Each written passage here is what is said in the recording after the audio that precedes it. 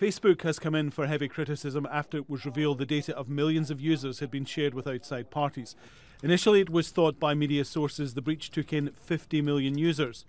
Now it's been revealed by Facebook itself after an internal review. The figure is much higher, 87 million. Facebook CEO Mark Zuckerberg told reporters on a conference call he had no plans to step down and the company would change the way it handled users' data in the future. Now, we have to go through every part of our relationship with people and make sure that we're taking a broad enough view of our responsibility. It's not enough to just connect people. We have to make sure that those connections are positive and that they're bringing people closer together. It's not enough to just give people a voice.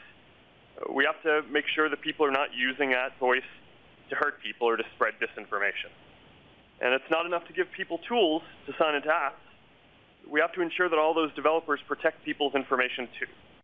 Our next focus Facebook didn't tell any of its users back in 2015 that information had been accessed by the firm Cambridge Analytica, which was contracted by the Trump presidential campaign to help election ad targeting.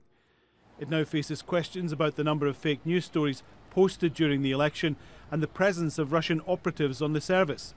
The company also had links to another firm, which provided analysis for the Vote Leave campaign in the British EU referendum. Of the 87 million potentially affected users, more than 70 million are in the US. Mark Zuckerberg will face a US House committee next week to discuss the scandal, and several states are investigating what happened and if any laws were broken. Alan Fisher, Al Jazeera, Washington.